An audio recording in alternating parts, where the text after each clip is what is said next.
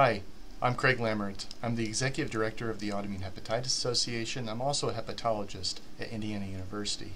Many of my AIH patients have been very worried about the risk of immunosuppression medications that pose to them if they were to contract the novel coronavirus. In the past several months, nearly 20 research papers have been published examining a variety of immunosuppression medications and how they could impact the risk of severe outcomes with COVID-19. These peer-reviewed papers have reported on the outcomes of patients with autoimmune diseases such as inflammatory bowel disease, rheumatoid arthritis, lupus, and autoimmune liver disease, as well as those who have received liver or kidney transplants.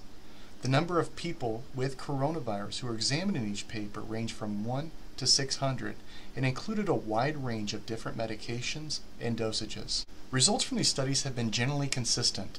When comparing COVID-19 among immunosuppressed patients to those not on immunosuppression, there has been no strong evidence of more severe symptoms, no increased risk of hospitalization, and no increased risk of death.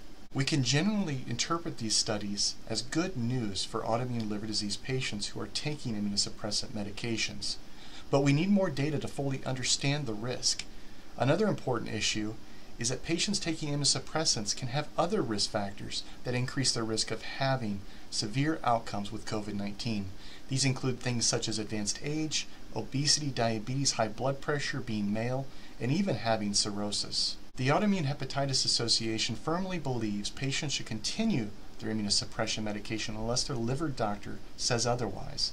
This recommendation is keeping with all published papers that I've mentioned, and also stresses the importance of maintaining treatment with immunosuppression unless your doctor recommends a different course based on your own unique medical situation.